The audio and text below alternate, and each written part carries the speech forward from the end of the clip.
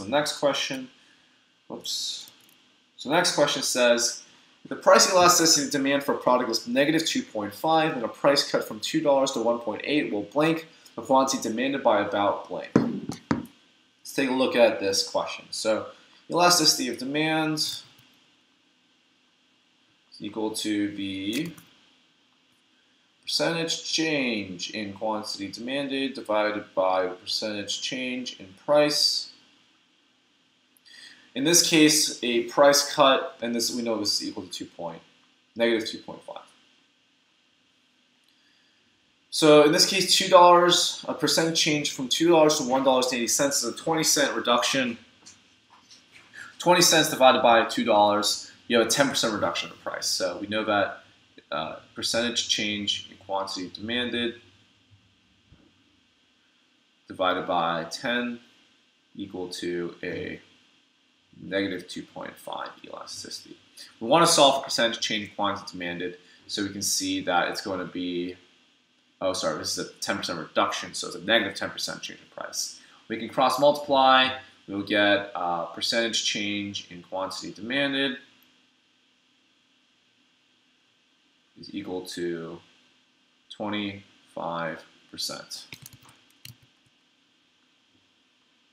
So we see a positive 25% increase in quantity demanded when the price goes down by 10%. So let's take a look at what one of these answer choices is going to match our numbers. And so it looks like D is going to be the best answer here. We'll see that a price cut will increase demand. By the law of demand, we can confirm that when price goes down, quantity demanded goes up. So we know it's going to be an increase. And then the quantity demanded will increase by about 25%. So D.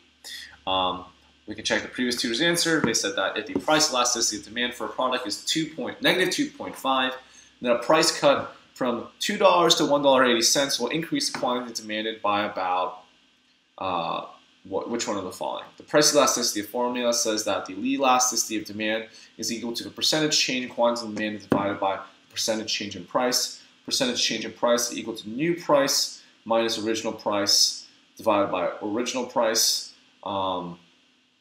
$1.80 minus $2 divided by 2 is negative 0.1. And negative 2.5 is equal to the percentage change in quantity demanded divided by negative 0.1. And the percentage change is equal to cross multiplied at 25% increase. So yeah, it looks like we got the same answers here, and we can confirm yes, correct answer is increase by 25%. And we mark it as correct.